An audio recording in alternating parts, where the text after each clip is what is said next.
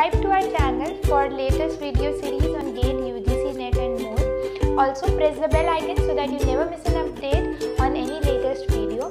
For more information you can visit our website or call on the numbers below. Hello people, so we've already looked at signals, various classification of signals, continuous time signals and discrete time signals in detail. We also looked at various time operations that we can perform with signals, how to express signals, differentiation and integration of signals. So now we are going to look at systems.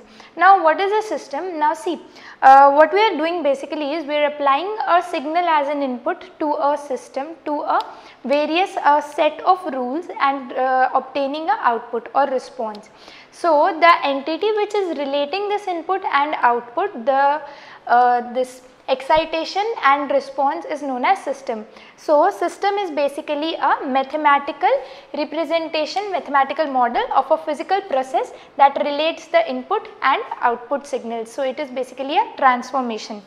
Now we are having systems which can have multiple inputs and provide multiple outputs, but for now we are just going to consider a single input, single output system. So a system can be continuous time signal depending on the input signals. So this is going to be continuous time system.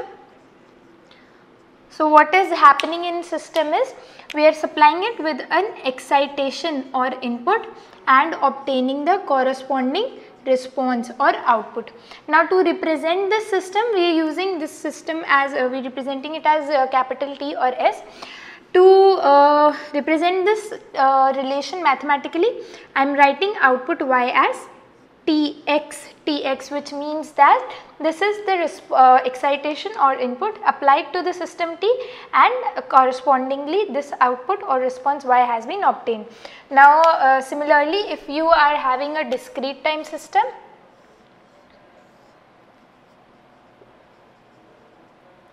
so discrete time system is going to have discrete inputs, discrete signals as input, let us say xn, and going to give output yn. Now see, we are expressing these systems basically by the use of their impulse response. Okay, we are relating these systems, we are representing them by using their impulse response or unit response. What is impulse response? If this input signal is replaced with a impulse signal, simple impulse, unit impulse pulse, then what is going to be the output of the system? That is how we are representing a system. Okay, it is just a way to represent. We are also representing system by differential equation. There are various ways, and okay, so we are concentrating here only on LTI systems. LTI is linear time invariant system. We are going to look at classification of signals next. So we are concentrating only on LTI systems. Why? Because modeling LTI systems is easy. Modeling this input output for LTI systems is convenient for us. So we are going to look at the classification of systems. So we are going to learn about LTI systems. We are considering LTI systems only. LTI stand for linear time invariant systems, and we are representing these systems, with the help of input output relation, using impulse response, sometimes using step response, or differential or difference equations. Okay, so this is how we are representing systems. Right now we are going to look at classification of systems. Okay, so the first classification that we are going to look at is linear and non-linear systems. Linear and non-linear systems. So how do we identify if a system is linear or non-linear?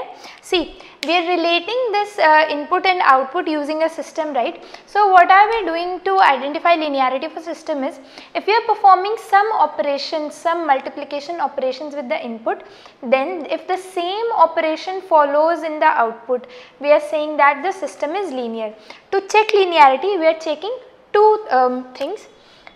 two criteria, which are homogeneity Homogeneity. Homogeneity implies that if you are multiplying the input with a constant, then the output should also get multiplied with the same constant. That is what we are calling homogeneity.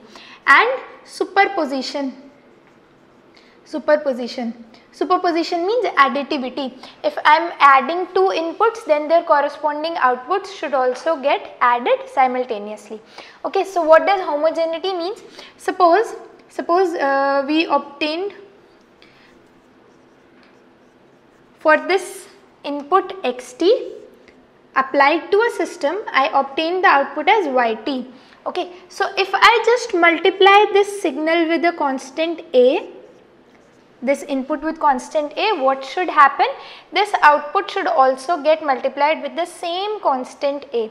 Okay, so this is what we are calling homogeneity. This is homogeneity. By multiplying the input with the constant, the output gets multiplied with the same constant. So this is what homogeneity is. Now what is superposition? If for an input x1t you obtained an output y1t, the same system, if we obtained y2t as output for a signal x2t, then for a signal x1t plus x2t, for a signal of this form, I must obtain output as addition of their individual outputs. I should obtain output as y1t plus y2t. This is what? Superposition. Okay. Superposition. So combinedly, these homogeneity and superposition, combinedly they are constituting linearity. So if I just have to sum both of them in one statement for linearity, what can I write?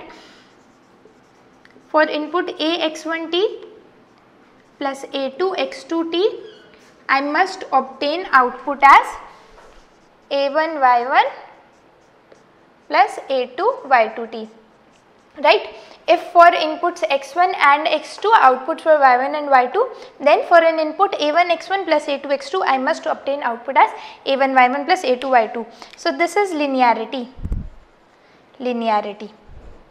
Right? If any system, if you are given any system and you are asked to identify linearity of the system, you just have to check this rule. Okay, just multiply the inputs with some constant and add two inputs, two different inputs, and just check if the output is of this form. Okay, so we are taking an example here. Consider a system, a relation like this. Suppose yt is 5xt. Now we are just checking if this system is linear or not. What do? I multiply this input with a variable and a constant, some constant, okay, and add two signals. So what do? 5a1 x1t plus 5a2 x2t. Right? Now what this should be? This should be a1 y1t plus a2 y2t. You just need to check if this is happening or not. Okay. So what do? See, this signal when given as an whole, what can I write it as?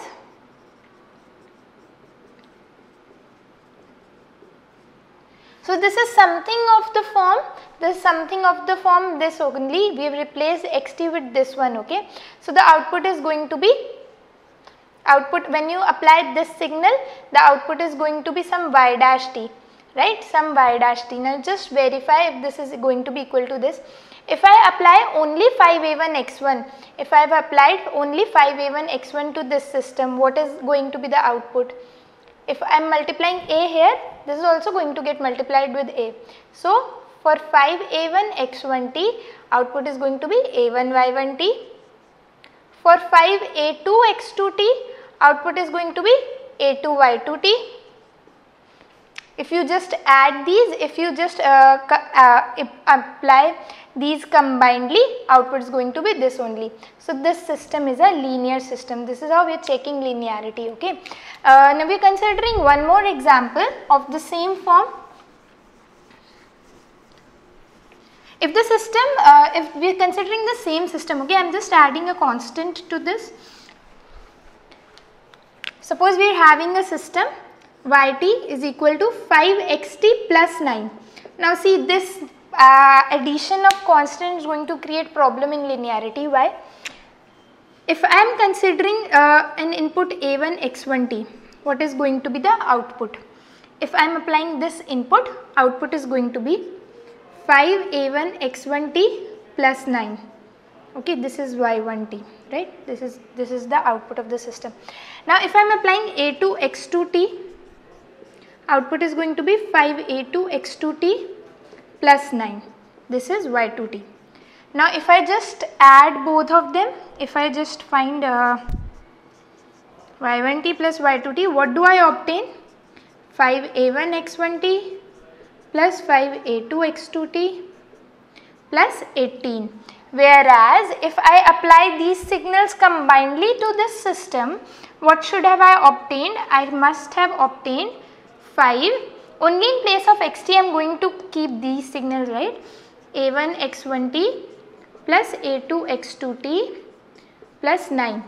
But instead of obtaining this, I obtained 18, which means that this system is non-linear. It is non-linear.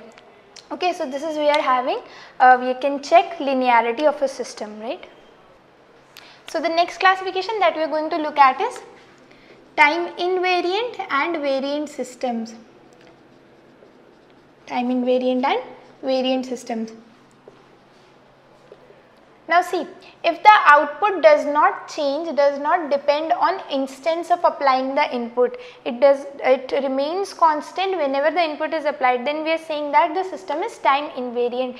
It does not vary with time. Okay, but if that does not happen, we are saying that the system is time variant, right? So what I am saying is, if for an input xt I am obtaining an output yt, so this should remain same. This is any system t, right? So this should remain same at all points of time. That is, if I shift this signal, by t naught, this output should also get shifted by t naught, right? If this happens in a system, then the system is known as time invariant system. So I have already told you we are interested in linear and time invariant systems. Okay, so we are checking time invariancy by shifting the input by t naught and see if the corresponding output also shifts by the same amount or not. Okay, so look at an example for this. Suppose we are having yt is equal to, so we are considering the previous example first, right? Now see, if I just shift this signal by t naught, what does this become? It is going to become 5xt minus t naught. Now since then in this argument only t is present, if I shift it by t naught, this output is also going to shift by t naught. So this system is going to be time invariant system. Now we are considering one more example. Suppose we have got a system something like this. Okay, t of xt square. So what are we going to do? Firstly, I am going to obtain x of t minus t naught, which is going to be, I am calling this signal as something, okay, let us call it x1t. So this is going to be x of t square minus t naught. Why? Because we are just providing a shift of t naught. Okay, we are just providing a shift of t naught here. So this is going to be x of t square minus t naught. Now if I find y of t minus t naught, what happens? Now see, since I have changed the argument, okay, I have changed the complete argument, I have replaced t with t minus t naught. So the same thing happens here also. This is going to become x of t minus t naught whole square. Now see, clearly x1t is not equal to this signal. Okay, these two signals are not equivalent. Here we are having, inside the argument we are having t square minus t naught, whereas here we are having t minus t naught whole square. Since they are not equal, since shifted version of the signal is not equal to shifted version of the output, so this signal is going to be time variant, right? So this is how we are checking time invariance. We are going to shift the input by t naught, correspondingly we are going to shift the output by t naught and check if both the signals are equal. Fine, so this is how we are checking time invariance. Okay, so the next classification that we are looking at is causal and non-causal systems. Causal and non-causal system. Now what is a causal system? What is a non-causal system? Any system in which cause is already available. What is cause? The excitation, the input. If the cause is already available, then we are saying that the system is causal system. If this cause is not available, if the input is not available, we are referring it to as non-causal system. Now what is happening in a non-causal system is this system is going to be anticipatory in nature. What is anticipatory? The future values, future inputs have to be anticipated, have to be guessed. Okay, they are not available right now, they are going to occur in future. If we are having some input of the form whose value is not available right now in the present, then and it is going to be available in the future, we are referring it to as a non-causal system. So if a system is having signals, inputs of the form xt or xt minus t naught, which means inputs occurring in present or the inputs which have occurred in past, then we are saying that the systems are causal. So I can say that if yt is a function of signals of form xt minus t naught, where this t naught can be 0 or greater than 0, then the system is going to be a causal system. Causal system. Whereas if you are having inputs of form x of t plus t naught. T plus t naught means they are going to occur somewhere in future. Okay, this is anticipatory, not occurred yet, right? Then the system is going to be non-causal. Now these non-causal systems are not realizable physically. Okay, they cannot be realized, they cannot be mathematically modeled, physically unrealizable, since the input is not available right now, so you cannot model them, you cannot realize them. Causal systems are physically realizable. Okay, so all the systems that we are going to look at are going to be causal system. Now see, these non-causal systems also become to be physically realizable. They can also be realized physically if the input is in recorded form. Okay, if the future input can be accessed in the present, that is if the input is in a recorded form, we can realize them also. Okay, but in general speaking, generally these systems are going to be physically realizable, and we are going to look at causal systems only. We are going to look at some examples now. Okay, so look at these systems.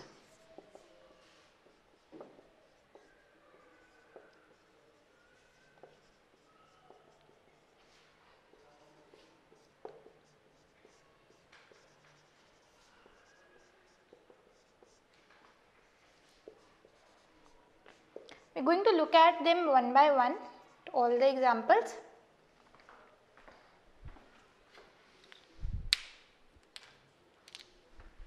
Fine. So look at the first example. Now the system is depending on the input values which have already occurred in the past. Okay, t minus 2 means right shifting or time delay.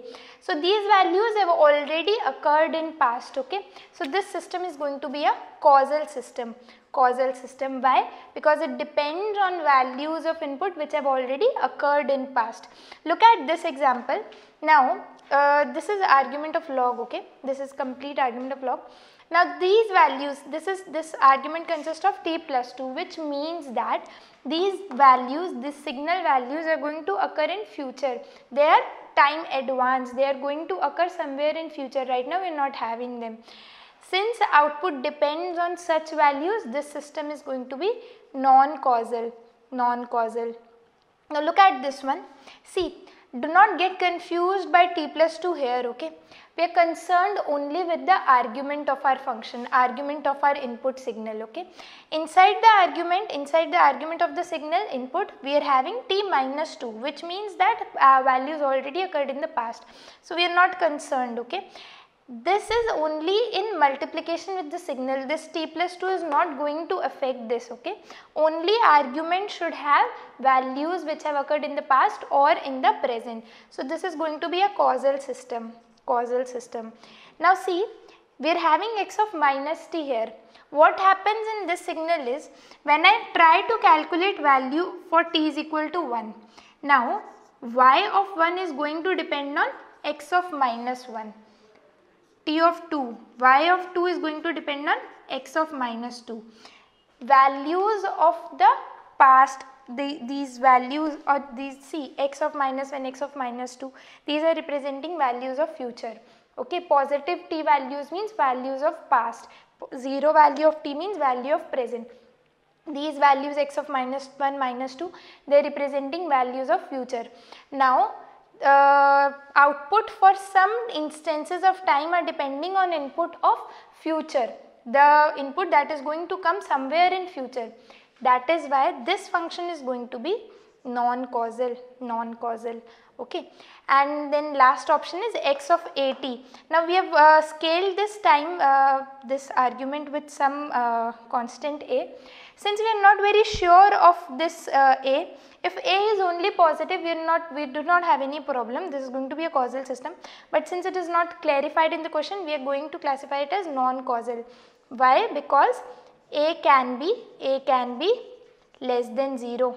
A can be less than 0, which is going to make it something of this form and make it non-causal. So this is how we are classifying causal and non-causal systems.